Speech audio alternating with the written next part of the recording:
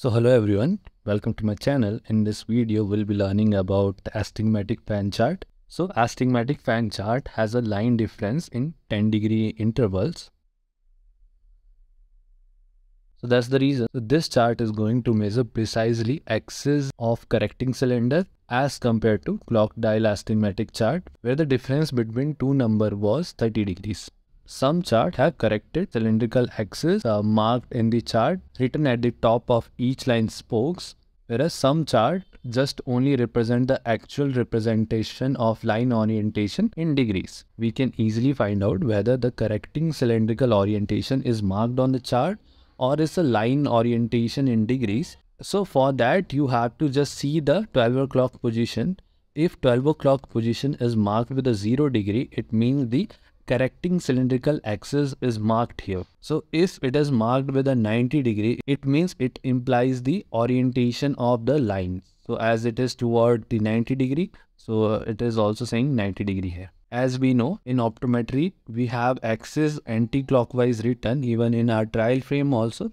But in case of astigmatic chart, it is written clockwise. The reason behind these lines are written clockwise because it's a patient perspective, not the examiner perspective. If you are using this type of chart where the cylindrical axis orientation is not marked, but the actual orientation in degree is given, you can easily find out correcting cylindrical axis by just deducting 90 degree or by adding 90 degree. If number is below 90, so you're gonna add 90 to it. If it is above 90, you're gonna subtract 90 out of it. Suppose here patient is seeing this line clearly, the value is 100, so you're gonna subtract 90 degree out of it and you're gonna place your correcting cylindrical axis towards the 10 degrees. Before we start with the actual procedure of astigmatic fan test, I want you to know about the optics behind these astigmatic chart. So link will be given in the description box, or you can click I button also. So astigmatic fan test, it is a monocular procedure. So you have to occlude the left eye of the patient. Step 1 is similar to our clock dial astigmatic chart, where first step is to determine the best vision sphere and record the visual acuity. Remember to do fogging for your hypermetropic patient after recording the visual acuity. So in step 2, you can estimate your astigmatism by seeing the patient visual acuity with best vision sphere. Suppose here patient is having a visual acuity with best vision sphere is 6/18. So it is estimated that patient is having uncorrected astigmatism of 2 diopter. So in step 2, you're gonna add a plus power which will be equal to the half of estimated astigmatism. So in our case, visual acuity with best vision sphere was 6/18 and the estimated cylindrical power was 2 diopters. So we're gonna do a half of 2 diopter, which will be 1 diopter. So we're gonna add that to our best vision sphere. At this point, the patient should have one set of line in the chart more clear compared to other. If patient is still not able to see the one line clear compared to other, you add more plus in 0.25 steps until patient see one line clear compared to the other lines on the chart. So this is our step 1, where by using our best vision sphere, you are actually coinciding the circle of least confusion on the retina. That's why a sphere lens is going to give you maximum visual acuity which is offered by any spherical lens. This is step 2, where patient was reading 6/18 and we have estimated from the table the uncorrected astigmatism is around 2 diopter.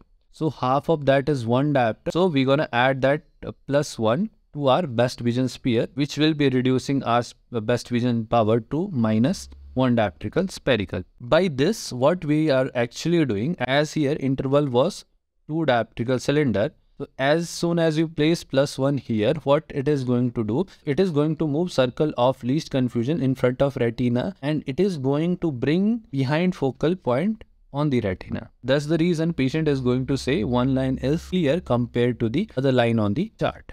There's an alternative way where you will be using plus power until all the line on the chart becomes blur, and after that you're gonna decrease the plus power until one of the line on the chart become clear compared to the other line on the chart. In this example where we have used plus 2 dioptrical sphere, what this fogging lens will do, it will bring the whole interval of strum in front of retina, and after that we slowly start reducing this plus power until one of the foci coincide with the retina, and that's why patient is going to see one of the line clear compared to the other lines on the chart. Both of these method is going to give us same result. Here also -1 and here also -1. Step 3 is patient is questioned which set of line is more clear and read the correcting cylindrical axis from the chart.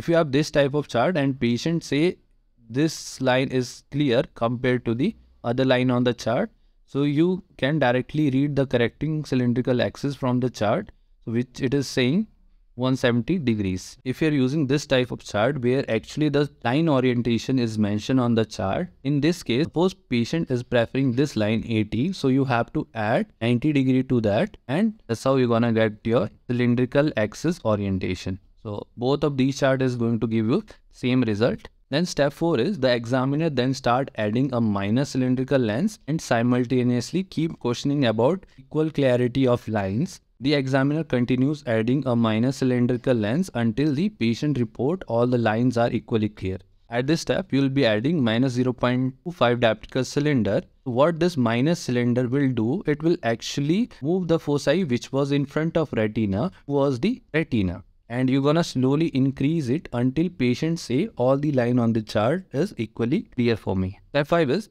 examiner add an extra 0.25 dioptrical cylinder to see the reversal, and this step, as the patient was saying 170 line was clear for them, now you're gonna see a reversal where by adding 0.25 dioptrical cylinder, patient is going to note 90 degree apart to 170, you're gonna see lines are clear compared to the other lines on the chart. If this happen, it means you have correctly arrived at your final subjective refraction. So step 6 is you're gonna remove that extra 0.25 which you have added in step 5 and note down the final power. And step 7 is you're gonna repeat the same procedure for the other eye. So astigmatic fan and block chart is similar to astigmatic fan chart. Only difference is extra one arrow and two blocks are given. Procedure will be similar. If patient is preferring 90 degree, so you're gonna rotate this arrow towards the 90 degree.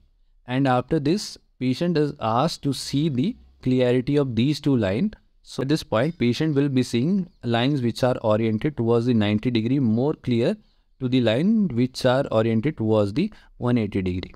So this chart give a advantage because every time you place a lens and keep on asking patient about the clarity of all the lines, so patient sometimes get confused. That's why to overcome that confusion, the two boxes are given where patient has to focus on these two boxes only, and examiner will be questioning about clarity of these boxes. If both of these boxes are having the same clarity, means you have correctly arrived at your final point. Thank you everyone. I hope you like the video. If you like the video, please like and subscribe.